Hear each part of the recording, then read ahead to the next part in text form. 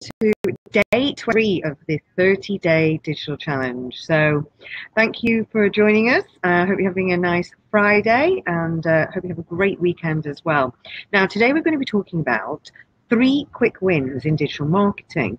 Now, these are really easy, tangible actions that you can implement in your business straight away. Now, the first one we're going to cover is heat mapping. Now, if you've not heard the term before, heat mapping is all about making a more sort of scientific judgment based on consumer behavior before you change or amend anything on your website. So if you're either looking to build a new website, improve your current conversion, and optimize conversion on your website, you can't just move something based on, maybe you want to move a navigation because you want to, you think maybe a piece of content would look better somewhere. You need a tool to help you make that judgment based on what your current visitors are doing. And only then can you actually start to see really good improvements. Now, for instance, there's an amazing tool called Crazy Egg. It's free for 30 days. You literally can set it up within 60 seconds. You don't need any technical knowledge. Now, once you've got Crazy Egg installed on your website, what it's going to do is it's going to heat map. So not only can you see a visual overlay on your website, you can see exactly what visitors are doing. So Google Analytics is great in terms of how many people visit a website and how many people go onto that page, but what are they doing once they get there? Now, to make an informed decision about the design and the improvement of your website, what we need to see is what are they clicking on? If there's a video on there, how many people are clicking on it? Now, you're going to get a numeric overlay of how many people are clicking and taking a particular action, which is great news, because if you've got a navigation, you're unsure whether that's working, you can see whether anyone's actually clicking on it, and you can see what the most popular pieces of content is. The other thing you're going to get with Crazy Egg is you can see exactly what the visitors do on your website. So for instance, you imagine somebody's coming from LinkedIn or Facebook or an email. You want to see what that specific audience is doing. So you can break it down by source. Now, the next thing that you can do with Crazy Egg is once you've done the heat mapping, once you've done the overlay, we can look at the scroll map. Now, what the scroll map's going to do is it's going to judge where your most persuasive content is. So if your most persuasive content is at the bottom of the page, it'll be highlighted in green, and then the second most popular content, orange, and the least popular in red. So what we want you to do is use Crazy Egg to make informed decisions to improve conversion rate optimization. Now, once you see where people are hanging out on your website, then you can take that content and you can place it in the best position.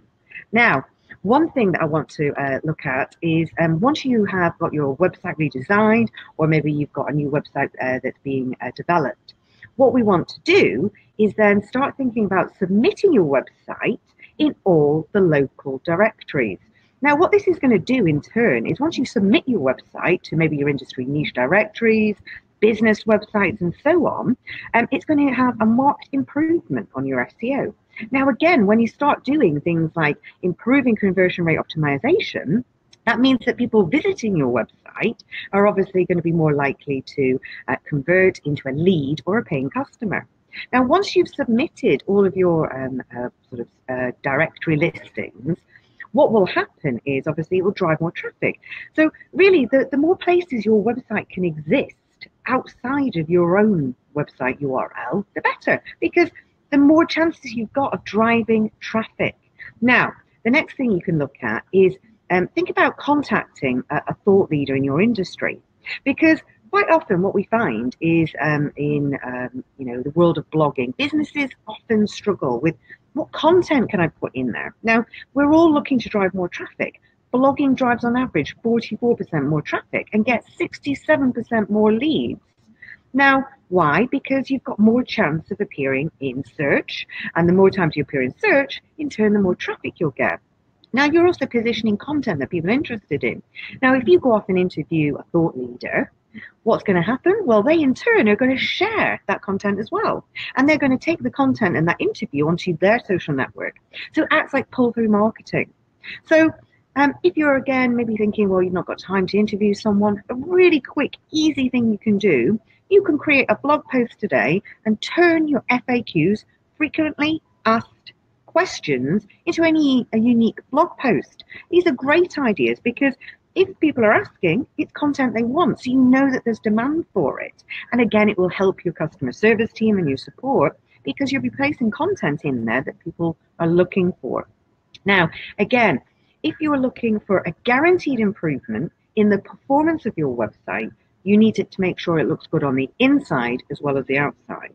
Now, what we mean by that is obviously the more places that you can obviously enhance your content within the site, the better conversion, the better it's going to perform.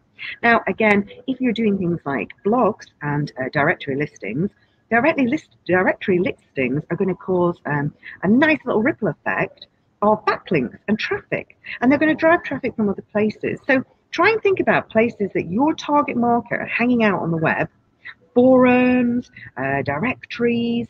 You could even guest blog on other sites, which in turn will drive traffic. Now, these are quick wins in your business, and you can really, really start to see dramatic results with your digital marketing.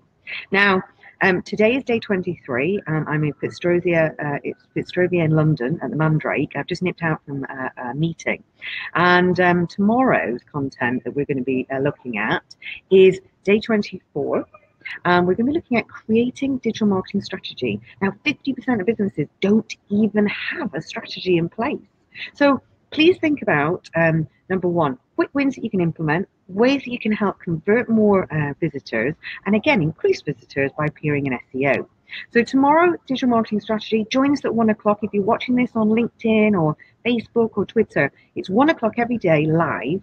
And if you join the Facebook group, Business Consort, at the end of the 30-day challenge, we're going to be giving all of our group members something really special.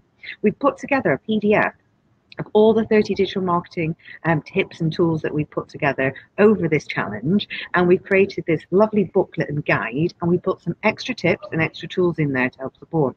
So make sure you join the group and comment, like and share, and I shall see you tomorrow, day 24, for the digital marketing challenge at 1 p.m. on Facebook. Have a great weekend. Take care, guys. Bye.